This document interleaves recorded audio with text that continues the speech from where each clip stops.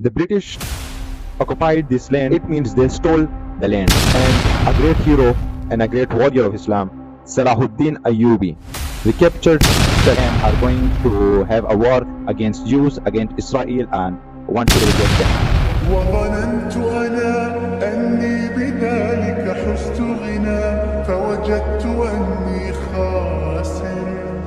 I have wrote some keywords and some key head topics.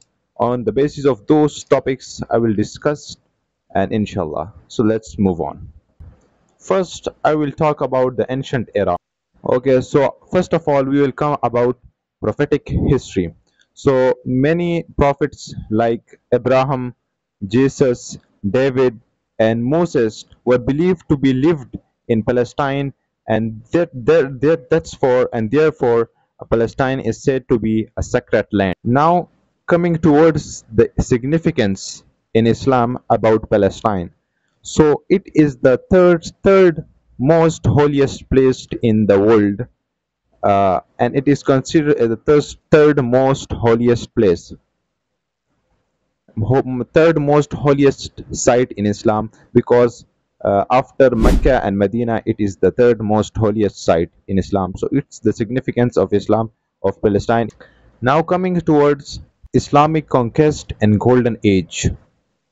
In 638 the Palestine was conquered by Umar ibn al-Khattab, a caliphate, and he ran over this place, and it was a center of learning and culture. After that, Umayyad and Abbasid era came.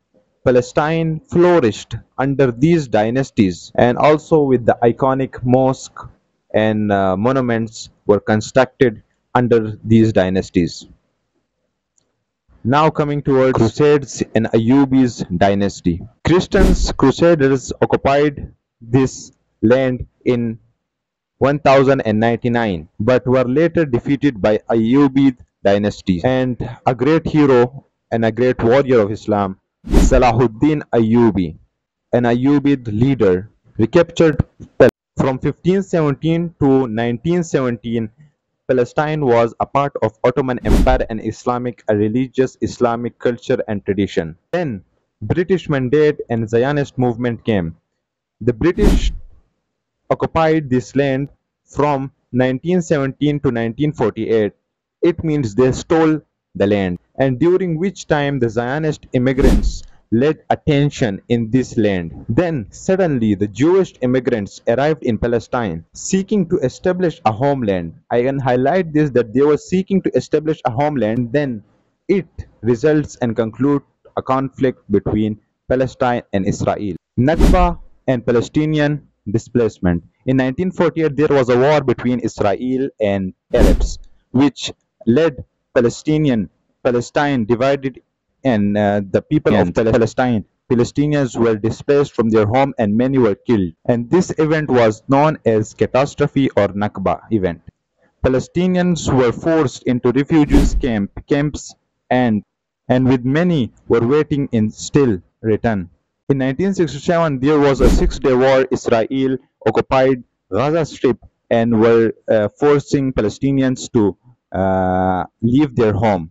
But Palestinians were resisting and they were forced to leave their home. Now coming towards the 2024, Israel have attacked Palestine once again and are killing and are occupying land, a part of its land from Gaza till Rafah, and they are going to finish Palestinians, which is against humanitarian laws and dignity. And the Muslims are advocating for unity and justice and compassion for Palestinians, and are going to have a war against Jews, against Israel, and want to irrigate them from Palestine. Palestine is inherently an Islamic and Muslim land with a rich history and cultural heritage that spans thousands of years. Despite the arrivals of various groups, including the Israelis, through the history, the land remains rightfully part of the Islamic history and endowment and belongs to Muslim Ummah.